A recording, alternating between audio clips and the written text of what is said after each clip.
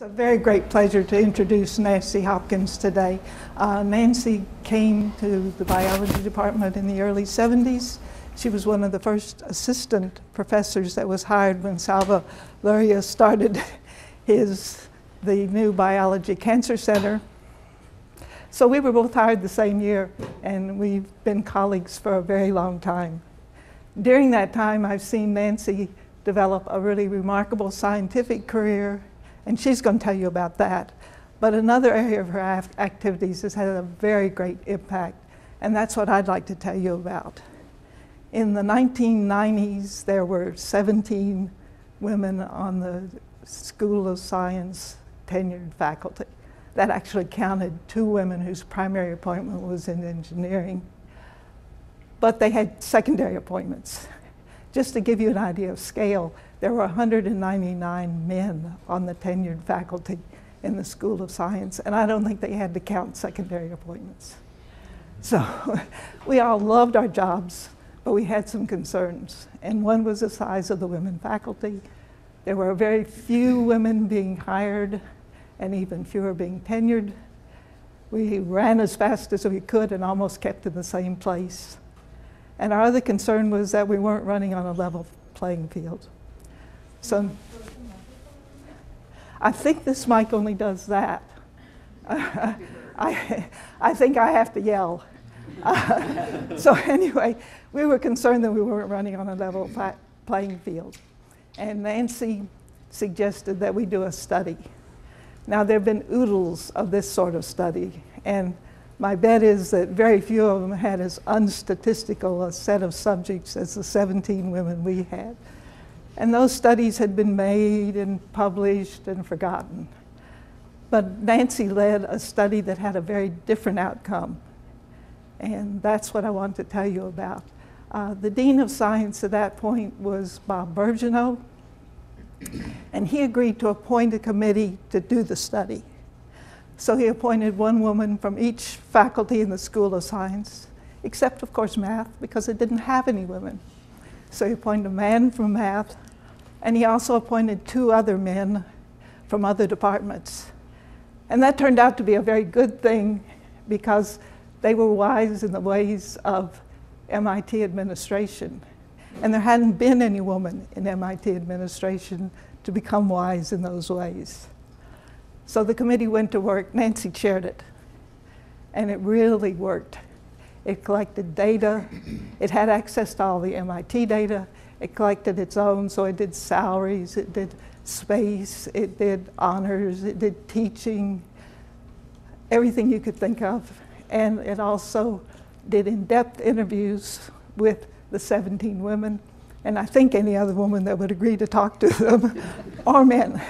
Anyway, they wrote a report, and they sent the report to Dean Bergeneau and President Vest, and the amazing thing was that something happened. The administration paid attention and started answering their concerns. And so they corrected inequities in salary, in space. They even corrected some of the inequities of retirees who were paid less than they should have because they'd been paid less than they should have before. They set up other committees in the other schools to do the same thing. They started appointing women to administrative positions.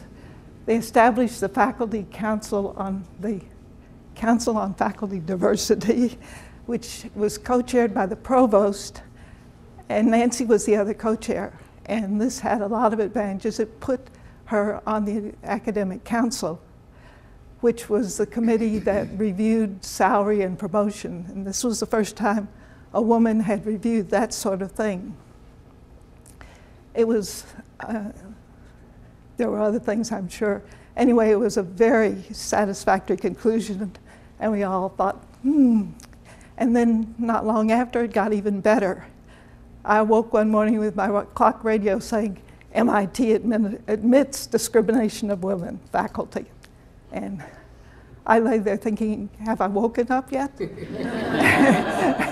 And realized as the story went on, that the faculty newsletter had published a report on the report, and this had been picked up by the national news. It made the front page of the Globe. It made the front page of the New York Times. And I was going down to a meeting at Cold Spring Harbor that afternoon. When I got off the limo from the airport, women from all over the world came rushing up to say, "What's going on at MIT?" And it got better. And the Ford Foundation approached MIT with the offer to give them money if they would replicate some of this in other schools. President Vest set up a meeting with presidents of 8 other major universities: Harvard, Princeton, Stanford, Berkeley, Michigan. They brought, the presidents came with other representatives. They had a meeting discussing this, and it led to other meetings of what came to be called the MIT 9. So Nancy gave, I forget how many lectures, how many places, to academic groups, to business groups, to who knows how many groups. She got a slew of awards, ranging from the Girl Scouts to the Lady Steelworkers of America, and everybody in between. So it did have a terrific impact and continues to. In the meantime, her science has gone on terrifically, and it's been awarded with election to the National Academy of Sciences and the Institute of Medicine, and she's going to tell you about that. Nancy, nice to have you here.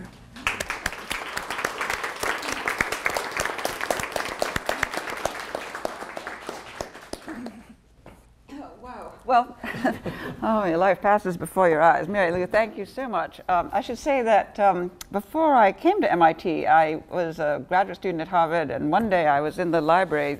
Every department used to have a library then, of course. You had to have all the journals come in and be in the library that everybody had access to. And one day I picked up a journal, and I read a paper by this person named Mary Lou Pardue. And it was about this amazing technique that she had invented that people said was impossible, but it wasn't because it worked.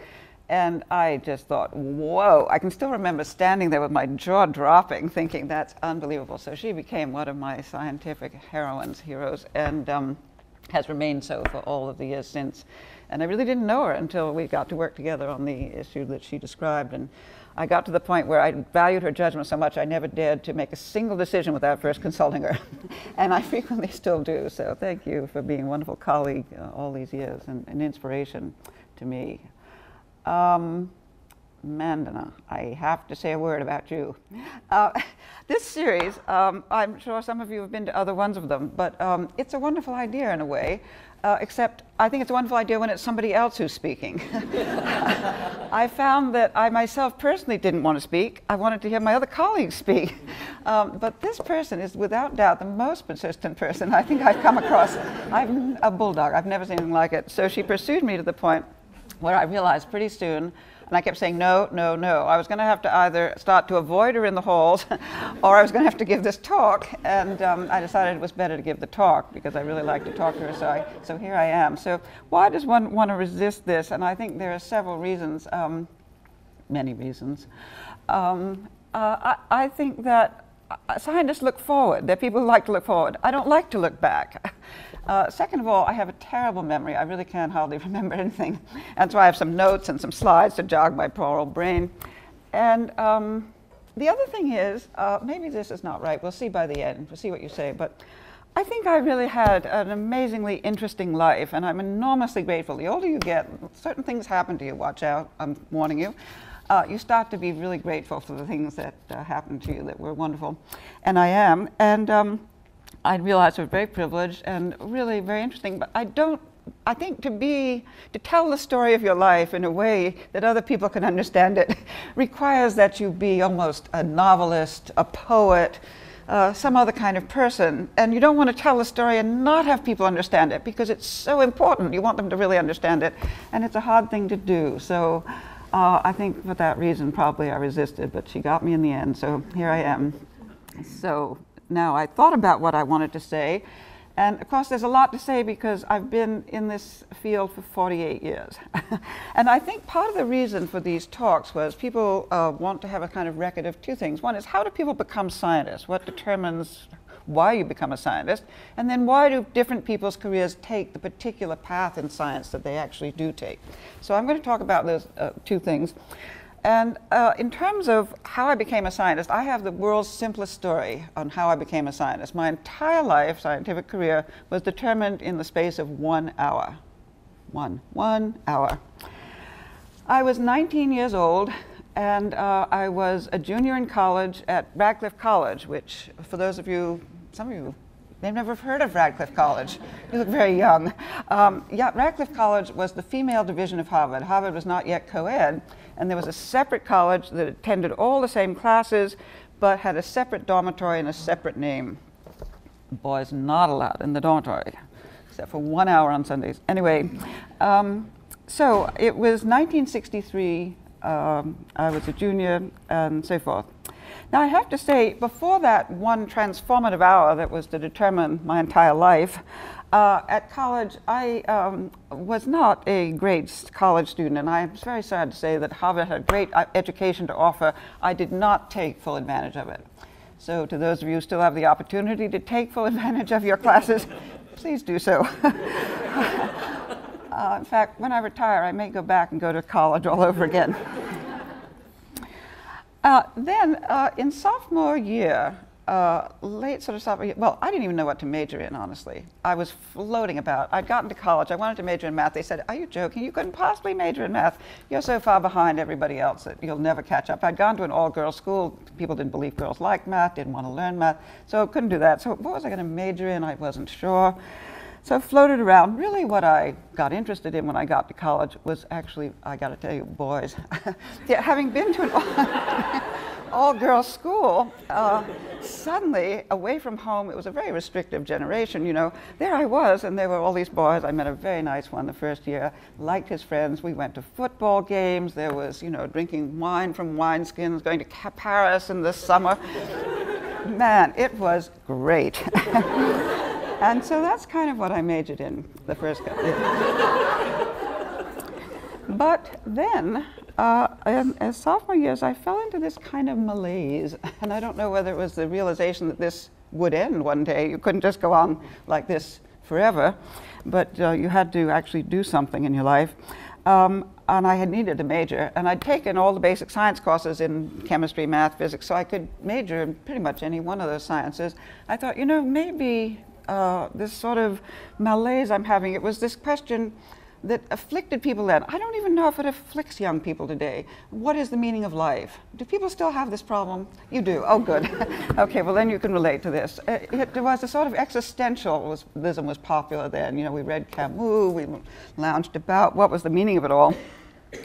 And I was, I think, quite, for a while, lounging about, wondering about what was the meaning of life, and, you know, what would you do with your life? And, you know, your fate in my generation was ultimately to marry, have children, and do that.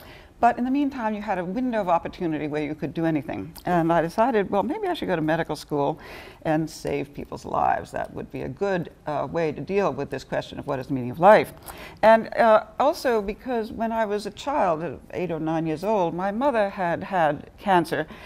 And in that generation, which was in the early 50s, the word cancer was so terrifying that you never told a soul. Nobody knew. In fact, my mother wasn't going to tell her family, her children, but she started to cry all the time, and so we realized this was so uncharacteristic. So it turned out she had cancer, and nobody, of course, else was told, but it was so terrifying, and that left a very lasting impression. So I thought, well, one thing you could do is maybe you could help treat people, so make the world a better place.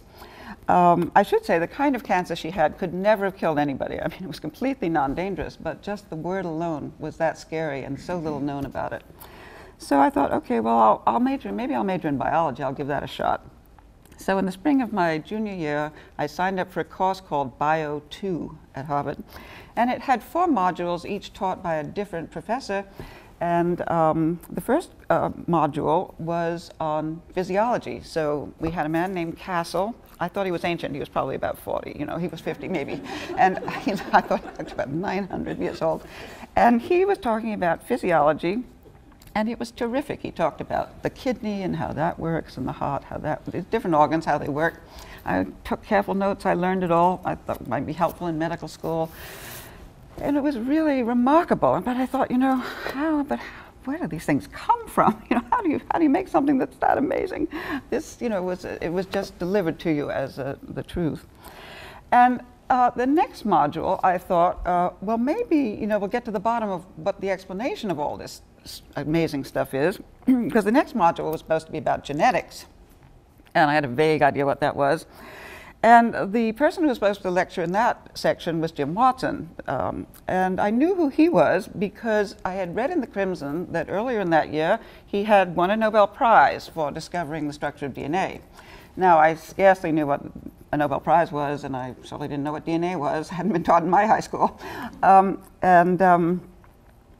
Anyway, it said in also, so I looked him up in the confidential guide, the undergraduate Comfrey guide, and it said that he was, some students liked him, but he had a tendency to drop his voice at the end of the sentence and turn and address the blackboard head on. So if you really wanted to know what he was talking about, you better get to class early and sit in the front. So that's what I did. So I thought, you know, maybe this person's going to come and explain how this biology works, and this will be very interesting.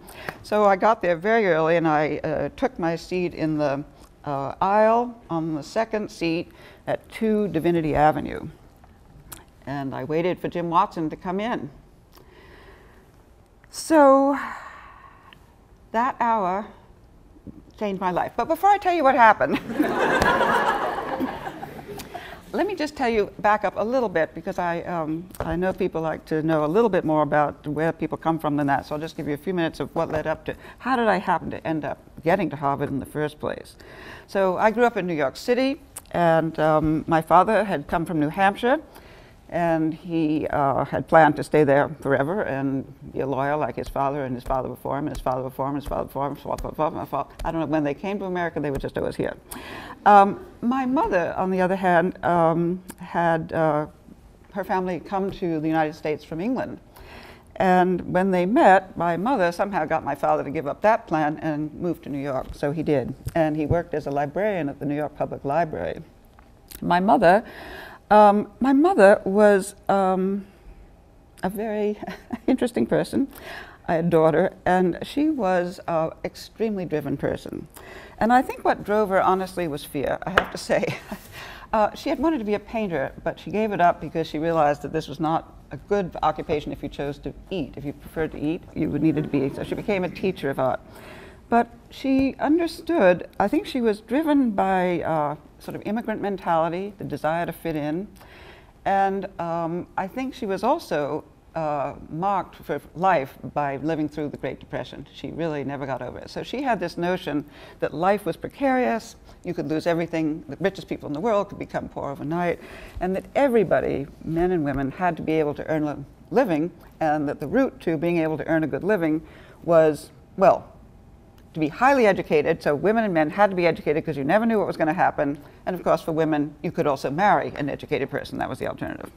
So those were your two choices. In any case, she understood that in America, she read the newspapers, she figured out, okay, you've got to go to Harvard. Okay, so how do you go to Harvard? Well, if you're going to go to Harvard, it was good in those days to go to a private school because they had a higher acceptance rate to the Ivy League colleges than public schools did. So she decided, well, my family wasn't rich enough to send us to a private school in New York City. It's very expensive. But if you did well on these entry tests, you might be able to get a scholarship. So she brought home some IQ tests to test me and my sister and determine what sort of material she was working with. So we had these IQ tests, and she decided it was worth the investment to let us go to a school called Spence. And Spence was a small private girls' school in Manhattan, 22 East 91st Street.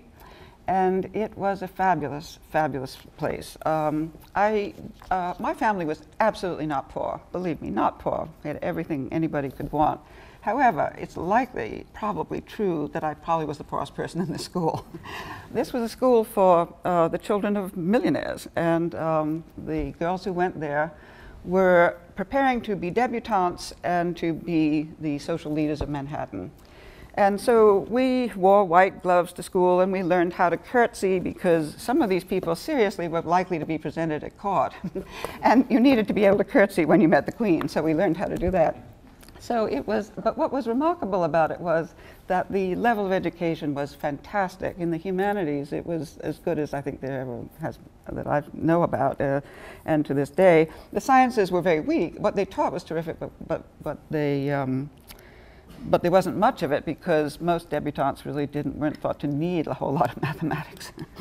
Anyway, it was a wonderful school, and I loved my students. I still email still with my classmates from first grade. We meet periodically, and it was a lifetime bonding. I should say it had one other, I think, wonderful effect, and that was these people were extremely wealthy, so at the end of the day, there would be a line of limousines outside the school, and with a chauffeur, and each little child would get out, walk to her car, get in, the car would drive off, the next one would get in, the car would drive off. My mother would be waiting in the Chevrolet, get in and drive. But I learned that great wealth was not something that I wanted to aspire to in my life. That my family was, everybody wanted to come to our house because we had a wonderful family, and they had lots of governesses and lots of money and lots of things, but it wasn't the route to happiness. So there we are. Anyway, my mother's plan worked, and my sister and I both went to Spence, and we both applied on early decision to Radcliffe, and we both got in, and we both went to Radcliffe, and we actually roomed together. So plan A. Anyway, that's how I ended up in that room at 2 Divinity Avenue, and waiting for Dr. Watson. So in he comes. You know, this is what I mean about how can you explain something like that? How can you explain an event like this, really? I do remember it was the most beautiful spring day, like, well, not today, but, you know, it was this time of year, sort of, and the trees were all out. It was just beautiful. And I walked in, and I can only say that it was, I think some people, I have heard many people say that, you know, they drive across the Golden Gate Bridge and they get religion as they're driving across the bridge. Suddenly they're struck by the truth. Well, that's what happened to me in that hour. I went in one person and I came out a different person. Jim came in, and I can't remember specifically what he was saying. 1963 was the year the genetic code was being cracked. Can you believe it's possible that you actually can see a living person who was alive the year the genetic code was being cracked? But that's what it was. And he would come to class. He would have talked on the telephone with the people who were decoding, you know, breaking the code. And he would come in with little scraps of paper with the codon assignments and give you the latest codon assignment. And there was no question, as I sat there, I thought, you know, it wasn't just, this is life. He's telling us what life is. This is the secret of how all life works. And for me, for some reason, it's hard to explain these things, but deeply emotionally, it was not just the secret of life, but the answer of life. So this big amorphous question, what's the meaning of life? Well, this was it. This was totally it. And I really do think that, in a funny way, for scientists, well, I have friends who are religious, not too many, but some. None who are scientists, I should add. Maybe they don't tell me. But I don't have any. However, I have friends who are, and when they describe how religion has affected their lives, I can say that discovering molecular biology had that kind of effect on my life. It has provided a sense of why anything matters, to the extent that we can understand, you know, well, you know, you wouldn't be doing this either if it didn't have the same effect on you, I suspect. Anyway, that's what it was. The other thing that happened in that hour, which is, and that's why it's so hard to remember what he must have said, but in some way he conveyed that what biological organisms were was in their genes. And so I said, whoa, if it's in everything's in the genes, everything's written there somehow, this is also going to explain cancer. Hi. And you know, the other thing that had bothered me a lot in my period of angst and existential angst was the world. I was bothered by the world. I think in my generation, if you grew up in my generation, not only were we afraid of cancer, but the big thing that had affected the lives of people in my generation was war. So it was really either you lived through World War II and were directly affected by it, or you indirectly affected by it, but nobody escaped having their life shaped by it, I think. And then we went into and there was the atomic bomb, and there was the Cold War, and these had terrifying impact on you as a child. So I think part of science also was an escape from an incomprehensible world for many people. But I thought, listening to this, everything's in the genes. Even the way people behave is in their genes, somehow. So maybe someday, even by understanding DNA, you'll understand why the world is the way it is. So for a young person, it provided everything. It was the answer to everything that was bothering me. I said, gotta do it, gotta have it, gotta be with it. Whoa, this is taking longer than I thought, gotta speed up. Okay, so I say, here's Jim Watson. I think the way I honestly can't remember that well, but I think that's kind of the way he looked in 1963.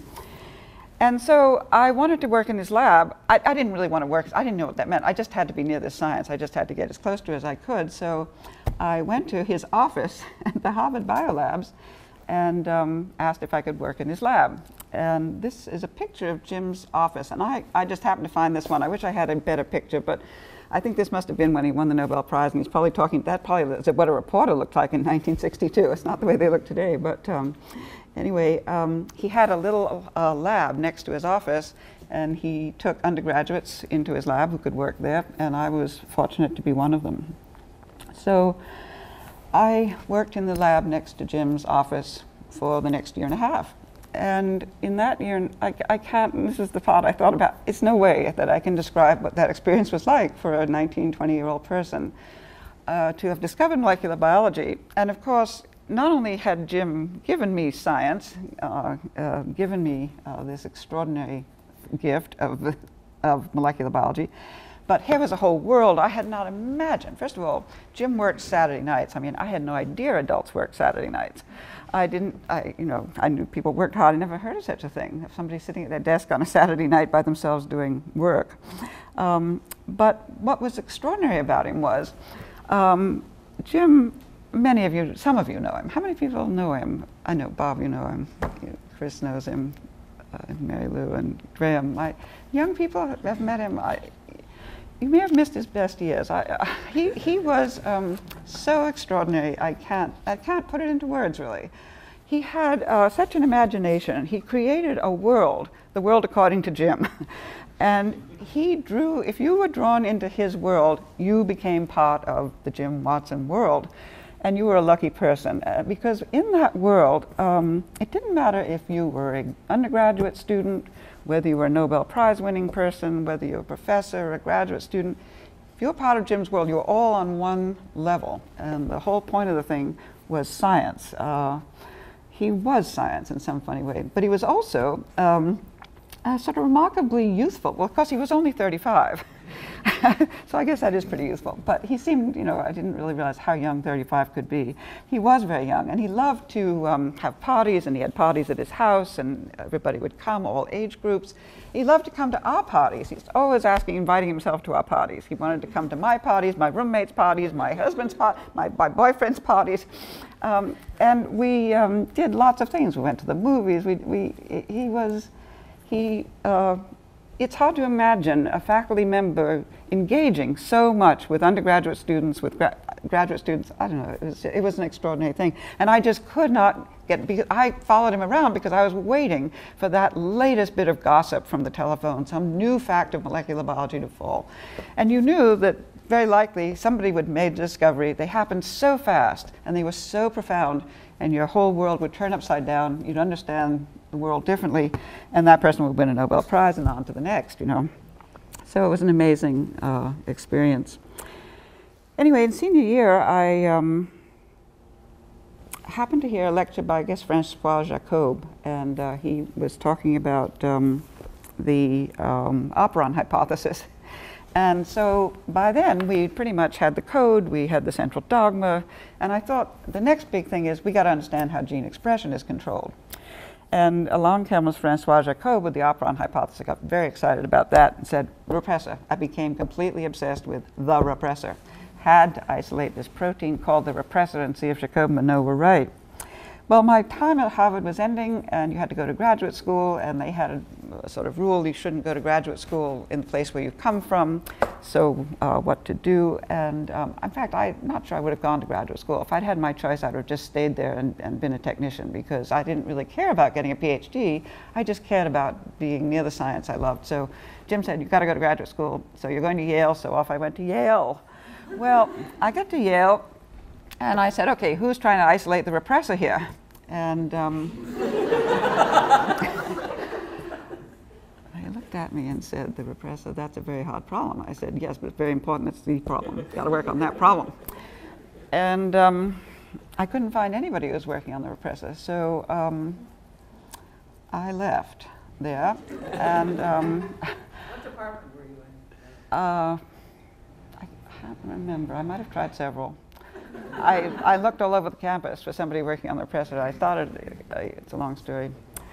In those days, they kept changing anyway, so. They kept changing. Maybe they stayed in one and it kept changing. I don't know. Anyway, I couldn't find anyone who was doing it. Meanwhile, back at Harvard, I had met a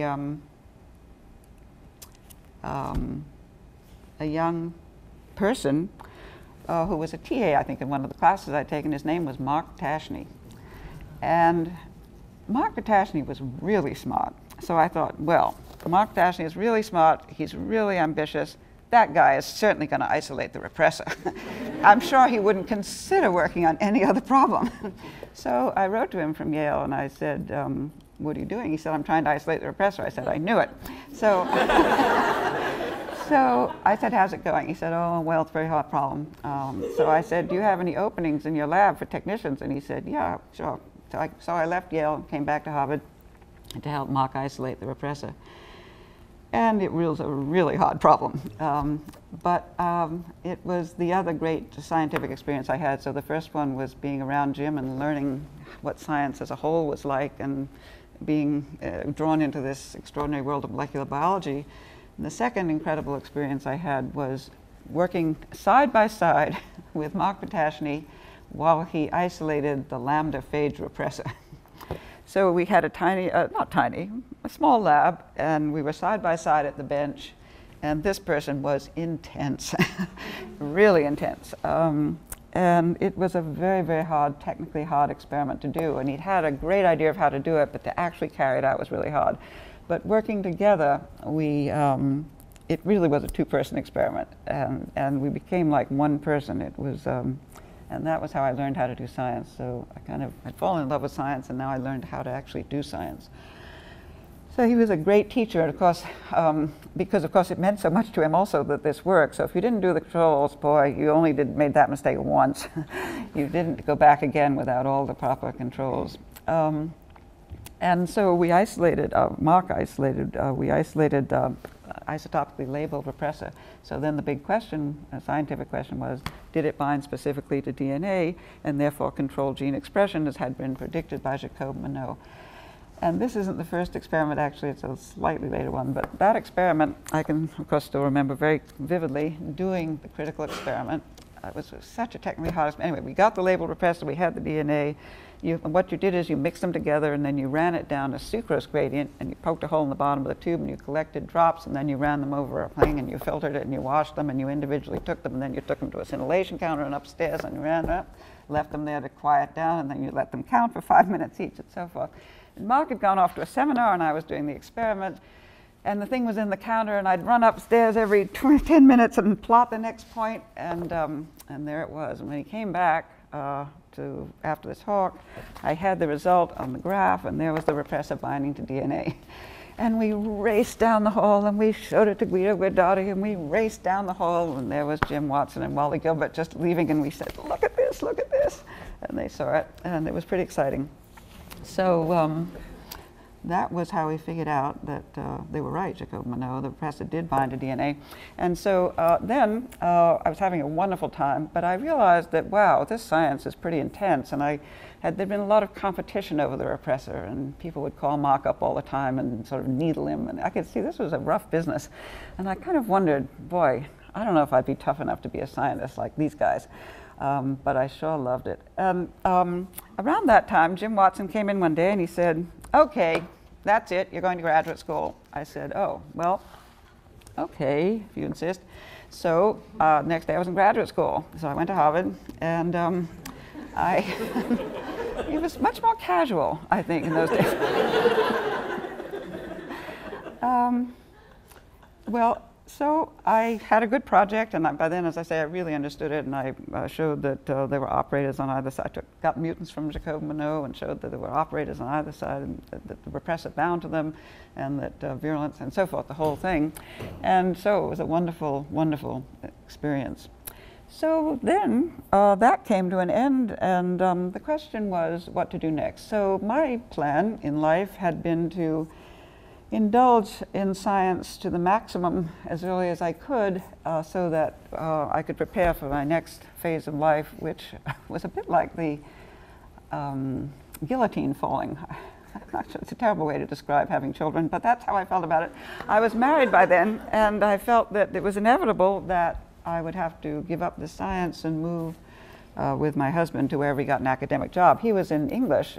He was on the faculty at Harvard as a junior faculty member, which meant he would not get tenure. That was almost an automatic thing. And so we knew he would have to move. And but what happened was that I thought, well, I don't know when he'll move, so I'll just go on and what would be the next logical step.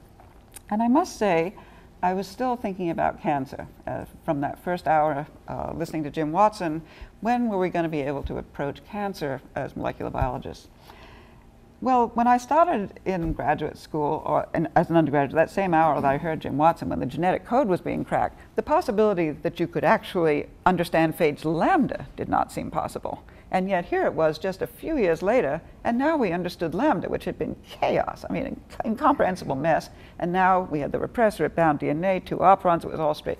So you saw how quickly an understanding had come out of this absolute morass. And I thought, you know, we now know how to study viruses really well with molecular genetics, molecular biology. So maybe it's possible that you could apply the same thinking and methodology and ideas to tumor viruses, because it was already well known that viruses could cause cancer in animals. So I thought, well, I'll get my dream, I'll get to work on cancer, even if I only do it for a year or two and then I give up science. At least I'll have done it and I'll completed the dream. So I took a postdoc officially with Jim Watson in Cold Spring Harbor, and went and learned how to grow tissue culture cells and worked with SV40. And then my husband decided he didn't want to be married anymore, so that took care of the problem. I didn't have that problem anymore. Off he went. And there I was, and free to do as I pleased. And so I decided to stay on. And so the question at that time was, well, first of all, I should say that when I left the phage field, which was a wonderful field, to go into cancer, many people, you actually didn't talk about it with many people. I didn't even know that Jim was planning to do it when I first decided to do it. And I certainly didn't talk to Mark about it. People in the phage field thought, in the bacterial world, kind of thought that working on animal cells was a selling out, that it was a lost cause. You could never do serious science with those things. And cancer was the sort of graveyard of careers.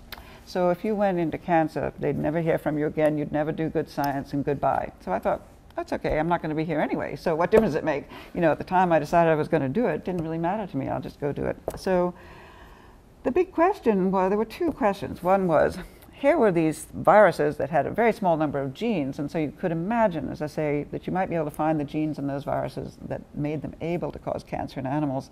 And the other question of the time was, are viruses the main cause of cancer in people? And there were two theories. You know, some people thought viruses probably cause most cancers, and some people thought, no, it's probably mutations in some kind of genetic alteration. So there was really two issues, and I think many of us were influenced by this discovery. This was another moment that I had that was like the moment of reading Mary Lou's paper. I one day picked up a magazine innocently, and there was the discovery of reverse transcriptase by David Baltimore and Howard Temin. And that was just mind-blowing at the time. It just blew us away.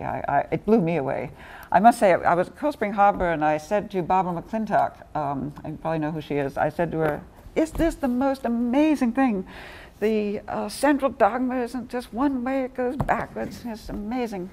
Barbara said, oh, ho hum, you know, she said, of course Lamarck was right. Oh, ho hum. Just ponder that one for a while. Barbara always had something profoundly interesting and different to say. She wasn't as impressed as I was, but I was tremendously impressed by this. It was so intellectually remarkable. And this class of viruses that had reverse transcriptase were the kind that caused cancer in animals at such a high frequency. So it seemed like a good thing to work on. And that story is very complicated, but around this time, as I was thinking about this, out of the blue came a phone call from MIT asking me if I'd be interested in a job in the new cancer center that they were founding, and a similar call from Harvard. So, as you know, well, I was pretty visible because of the work I'd done with Mark, but of course it was also an era when universities were required to hire women, frankly. So I was hired because they had to find somebody, and I was standing there with all the right training, working on the right topic, and they didn't know that I had been planning to quit science, but so they called up, and so that was how that happened, and off I went. And I should say that the story of the tumor viruses is well known, and it was a wonderful era in cancer virus work. And I should say that there are these two questions. How do the viruses cause cancer, and do viruses actually cause human cancer? The question of whether viruses cause human cancer was not actually worked on by any of us, really. It came out of a different set of people doing something different. How the viruses themselves, some of them could cause cancer, was what molecular biologists worked on. And I actually ended up working on mouse leukemia viruses that cause leukemia and in mice. And I studied, there were viruses had many different degrees of oncogenicity, and they caused different kinds of cancer, and they differed in how cancer causing they were. And I ended up doing genetic analysis of this. And what we really were studying, it turned out how leukemogenic they were was dependent upon how well they grew and how tissue-specific aspects. And so we ended up studying that, and it turned out there were many factors that could. Some of the most interesting ones were, and unexpected ones, were the finding that the capsid proteins inside the virus could determine host range, and that there was something called that later came to be called an enhancer. The transcriptional signals had the kind of tissue specificity at the time. Anyway, around this time, by now, in the field, oncogenes had been discovered, and the field was moving towards that. And I was becoming disheartened by the cancer field, and I decided I was going to make another switch. And that's a long story, and time's running out, and so I'm going to just go on and say that I decided that if cancer could be cured by finding drugs that inhibit oncogenes, other people could do it. I didn't have to do it. Genes had been discovered, and people could look for drugs, and if they could inhibit oncogenes, well, cancer would soon be cured. If that wasn't the answer, well, it wasn't the answer. So off I went, thinking, well, what would I do? And I should say that in addition to realizing I was not really working on cancer so much as I was working on virology, that was fine, but it wasn't what I wanted to do. This was where I really ran into the wall that Mary Lou talked about. I found the field was a real problem for women, and so I thought, well, I'll pick a field that's not got the problem. And I thought about that a lot when I decided what else I wanted to do. And I thought about, when I'd made the transition into cancer, this realization that suddenly it was possible to work on cancer. So you went from not even being able to imagine it to actually being able to do it productively. Was it conceivable that you could do the same thing now for behavior? Was it possible you could do the genetics of behavior, which is the other topic I'd been, from my first hour in science, wanted to work on? So I decided that I would go and invest. Oh, I should say that these were wonderful collaborators I had in the virus field, Wally Rowe and Janet Hotley. So I thought, well, I'd like to see, maybe you could do genetics of behavior, do forward genetic screens. And I didn't want to work on mice, so I thought, or humans, so I decided that maybe you could do zebrafish. And I learned that there was this amazing woman, Yanni Nusslein-Volhout, whom I didn't know, but who I'd heard of. And I figured she had to be a genius. I mean, I'd read some of her papers too, and I could not believe it. And so this is Yanni, the way she looked when I went to do a sabbatical in her lab on the left, and I guess this is how she looks now, and I couldn't decide which picture to use, so I put them both. So off I go to Tübingen, Germany, for a sabbatical with Yanni Nusslein to see whether or not you could do the forward genetics of behavior in zebrafish. I'm there about a week, and it's clear the answer is no. No, don't even think about it. It's so ridiculous. No, you couldn't do the genetics, and if I tried to do that, well, I'd certainly be out of science many years ago. However, what happened in that week was, first of all, I loved Tübingen, I loved Yanni, I loved the lab, and I loved the zebrafish. I was seduced by the absolute beauty of the zebrafish embryo. Watch out, watch it. Somebody hands you a plate of embryos and says, look at this, be careful, because that's what happened to me. Yanni said, just look at this, and I watched it for 24 hours. And they're developing right in front of your eyes was this magnificent thing, this little fish, and I could look at it and I thought I could just visualize lax Z patterns and in that fish, and thought, boy, if you had the technology in this, boy, you could really do the genetics of early development. So you can't do behavior, but you could do that. And so that's what we did, and we isolated lots of genes, and it was a great success due to much good fortune and frankly being at MIT. And then at the end of it, 20 years later, some of the mutations we isolated turned out to predispose fish to cancer, and so back to square one. So here I am, 48 years later, and I'm going to just take 2 minutes, and then, because I'd like to hear some chat. This is a conversation, so I'm not hearing anything back yet, so I want to hear something back. So I want to reflect on this. Well, as I said, when I started, I wanted to work in cancer. You could not imagine doing so at molecular level. Here we are today. At that time, I knew one day you could do it, but I thought it was 200 years away. Instead, it's less than it's half a century, okay? So where are we, in fact, today? And I should say that about 2.5 years ago, I actually had cancer. And this has been one of the most interesting scientific experiences of my life. I have to say, I don't recommend it, but if you happen to have it, it's fascinating. It really is.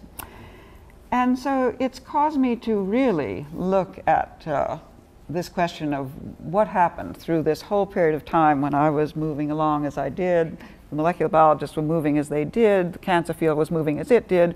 What really happened to the cancer field? And I have to say, at least my experience is having gone through it is very different than how I looked on it before I went through it.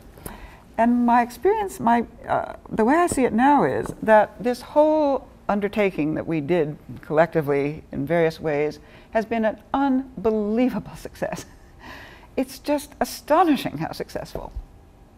I don't know if the war on cancer, but the whole endeavor of molecular biology is applied to disease, certainly into cancer in particular.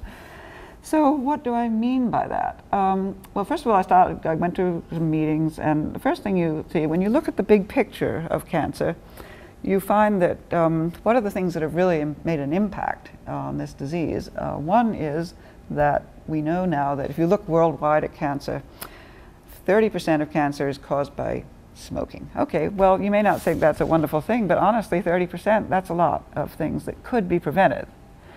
The next thing, which is really remarkable, and which unfortunately I didn't get to work on, but which was taking place, 20% of cancer deaths are caused by viruses.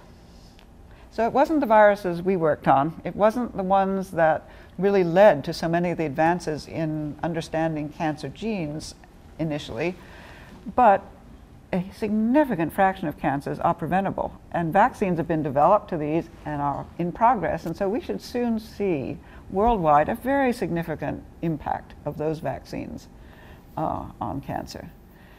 And then there are other factors that are even more, that are more amorphous. I think those two things are really very, very definite. There are amorphous things like, obesity, and something in the diet and the lifestyle that's been hard to pin down and perhaps hard to deal with, but that people think certainly is responsible for another 20%.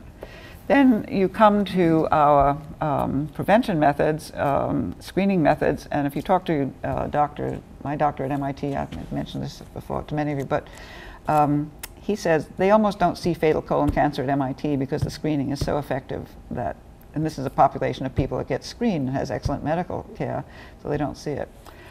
And finally, so this is in itself amazing, okay? So if you could eliminate, say, 50 to 60% of cancer just by some kind of World Health Organization kind of program, that's incredible. Meanwhile, this amazing science, I mean, imagine living through from the breaking of the genetic code to where we are today in one lifetime. Yesterday, I went to see my oncologist. You go every few months for a checkup. This man is so excited, he could barely deal with my particular case. All he wants to do is talk oncogenes, you know, he wants to talk about the genes.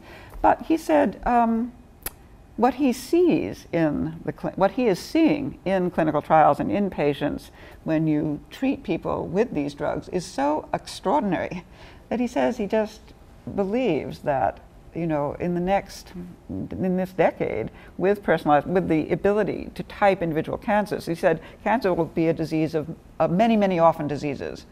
And they'll be typed, and then there'll be drugs for each one. And he already has patients that have had previously lethal cancers who have lived for 15 years. You know, with Gleevec is the most spectacular one, but there are others that are coming along that are equally able to beat back. And so it really is tremendously exciting. And I think that, you know, this new building with the fusion of the scientists and the engineers that MIT has is a really brilliant thing, because when you go and actually get treated, you realize how many of these things have had to come together to make these treatments work. And, you know, I'm a person who probably would be dead if it hadn't been for these things. And you see the actual impact of the science that we've all done and the technology that's been done, and you see what's coming. And, you know, honestly, you have to be very grateful to be part of this occupation. So thank you very much. That's my comments.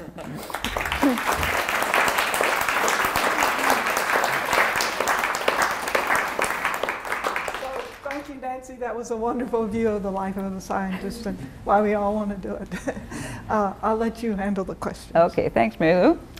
Lisa. Did any of your other Spence friends or people you knew there go into science, or were you unique? I think I may have been the first person to major in science in college and came out of there. I went back this year to see what was going on because, you know, I hear from them, and I have my friends that I see, but I went back they asked me to go and talk actually to teachers of independent schools in New York, schools like Spence. It was a wonderful experience. I went back to Chapin, which is another one like it. And they think they've made such huge progress. They kind of think they've solved it. I was slightly shocked by what I found. And I was shocked, and I suspect it isn't just what goes on in these fabulous private schools, but if you went and looked at some other schools, you'd be really shocked. What I discovered is, you know, science is not treated equally to the humanities in these schools. And the teachers themselves said they have to fight constantly with to get enough time for science to be taught properly, because it does take more time and hours. So it's improved, but it certainly hasn't gotten where it needs to be. And there was a young woman there who had gone to Chapin and been a star student. She went to college. She had the same problem, that she found that she wasn't prepared when she got to college. Well, I went to a big public high school in New York, and there was marvelous science teaching.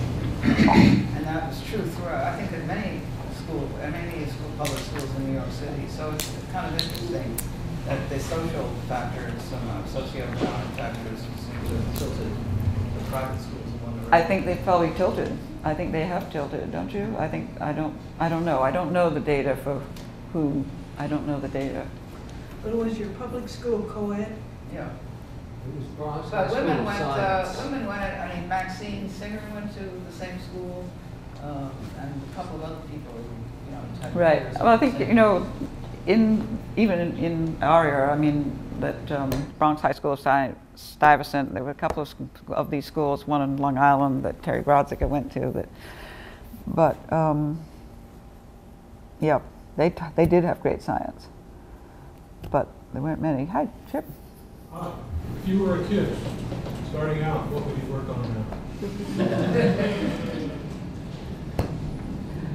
Oh, by the way, speaking of behavior, I'm reminded when I think about my views of how genetics of behavior was going to play out. I remember going to a seminar here, not a seminar, it was a symposium, and Seymour Benzer was there. And so Seymour and I had gone there because we were interested in studying consciousness. And this symposium was about receptor molecules. And Benzer said, well, you know, your chance of studying consciousness by studying receptors is about the same as understanding the cell by studying the atom. And I think that, so that whole idea was wrong. And I think actually the work that Mary Lou and I and Lisa and others did on women in science was probably much better science about behavior than it could have ever learned by doing the genetics of some kind of whatever, and particularly in zebrafish. Anyway, so I got to work on behavior by a totally different route. But if I was going to do something today, you know what I'd do? Well, there's different things. If you're young or you're old. Were you asking for a young person or an old person? You said a young person. Oh, Trumbo. Okay. For an old person, I would like to see this cancer thing solved. It needs a different level of solution right now, and this is what this person, it needs a whole new kind of medicine almost, and a whole new kind of fusion of kinds of people and research and ways of doing things. I think that's really interesting, and how could you do that on a worldwide basis even? I mean, it's just really an interesting problem. It's every kind of problem, money and access and all kinds of stuff. As a young person, well, you know, the brain, I have to say, and I want to talk to you afterwards. I have a question for you about the brain. Did you go to, yeah. I think the brain, I'd given up on the brain, but I decided to give them another chance. I think you're finally really making amazing progress. We're going to understand the brain, then what are we going to do? Wow. Chris? Thinking back on how the whole Women in Science Committee sort of process unfolded and the dean taking rapid action, do you think that, the reason it was on the front page of the New York Times is because other universities probably had similar inklings that there was discrimination, systematic discrimination, but didn't really do anything about it. So why MIT? Is it because of you, because of Bob Bergeneau? In other words, particular personalities that happen to be here, or is it because of something about the way MIT is organized and sort of maybe a more objective institution and maybe more able to deal with kind of objective data in a way? I don't know. I'm just curious to know. I think that it's a great question, and I think, there was certainly extraordinary set of circumstances came together at MIT. One was the bond between the women that formed. We were a group, and that was a critically important thing. But I really believe it's a reflection of a great institution. I really do. I think that MIT has had remarkable leadership, actually. And I think what you see is, I think institutions were very afraid of this issue because they were afraid of lawsuits. And I don't really know what went on behind the scenes, obviously, but I think that Bob Bergeneau and Chuck Vest were just two really outstanding administrators. I think that they understood this issue in the sense of its importance to the future of universities. And I think they thought they'd understood it, and somebody came along and presented them with evidence that none of us had understood it. And they got it, so to speak, and they believed in it. And I think they just did the right thing. I think they took a chance and decided to do the right thing. I do think other universities certainly had the opportunity. Everybody was just, they suppressed it. They really did. So. A lot of it was due to Nancy. She was so mad, she took no prisoners. She was I was mad. A lot of it was you. Well, Yes. well, I think the other part of it, honestly, was Lottie Balin, because she was the chair of the faculty, and she knew about the things that women had done, and she was talking to the president. She understood it at a different level. She understood it as a social science person who had also worked with companies on issues of women and where diversity is essential. So she knew a lot about this issue, and she was presenting it to the president and the deans. And I think that had a huge impact as well. And but so many things came together. There's another thing about the women in science. Working with those people was absolutely a high point in my life, and I think they're amazing people. I've never met such a group of people.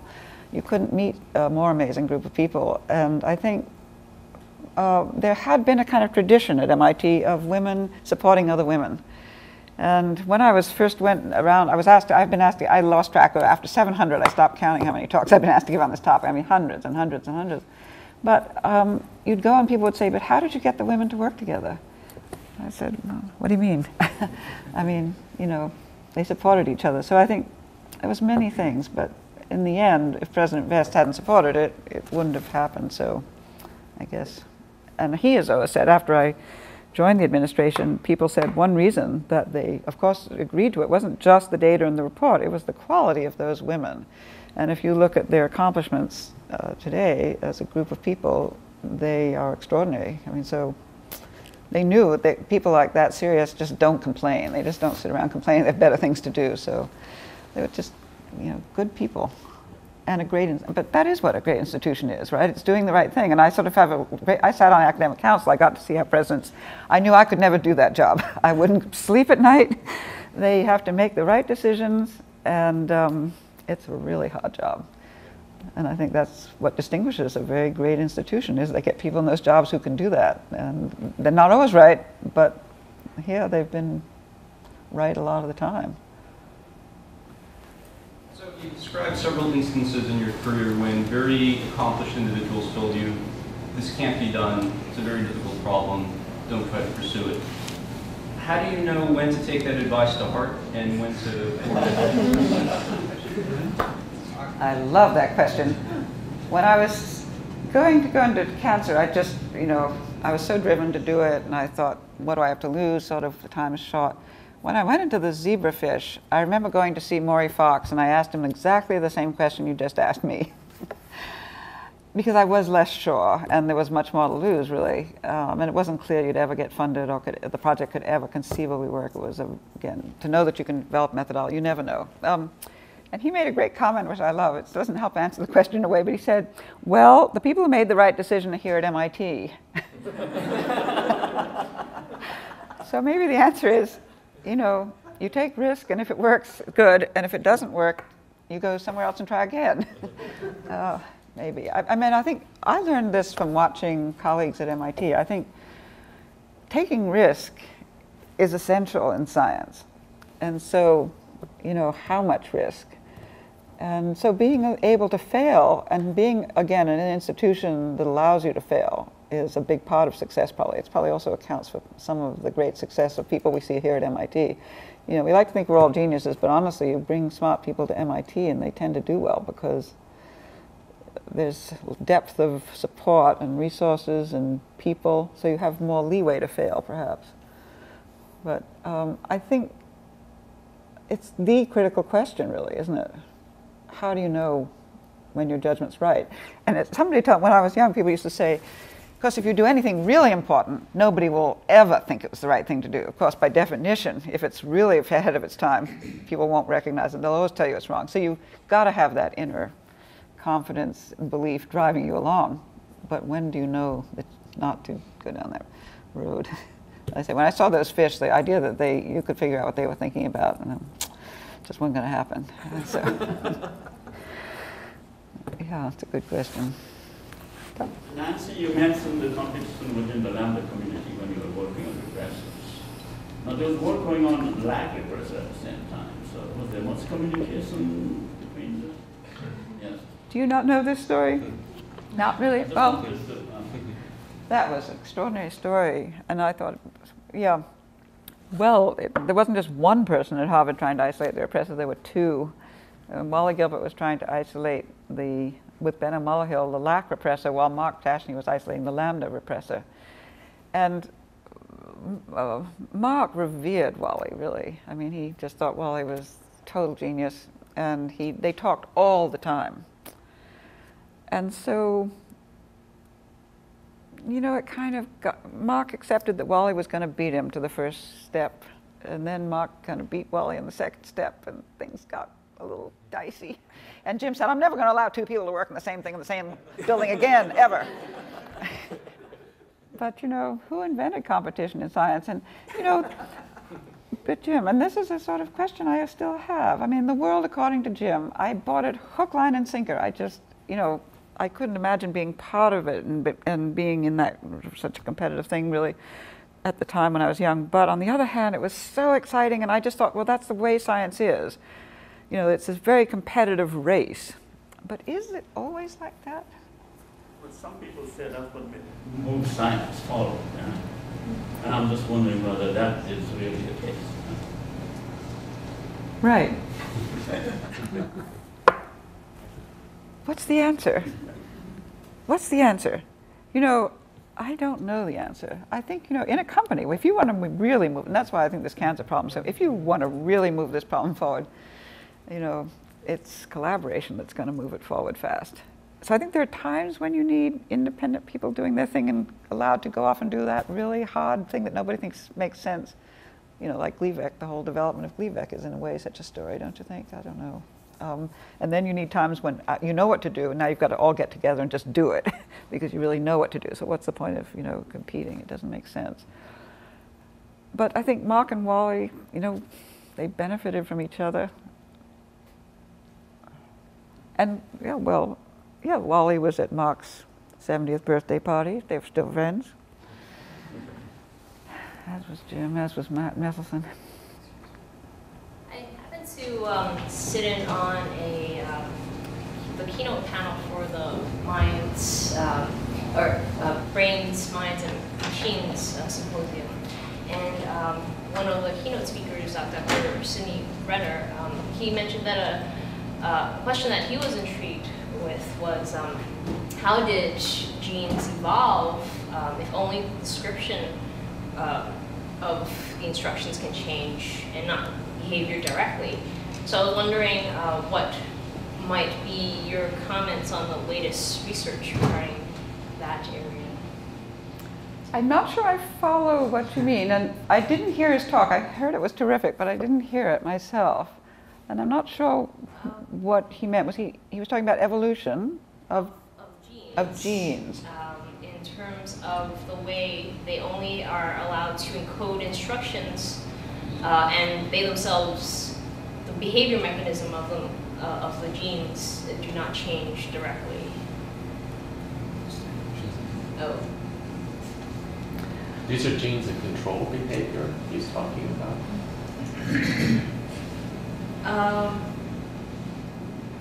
I think so. That's a complicated question. I think maybe we should talk one-on-one about that because people are now over time. But thank you all very much for your time and we can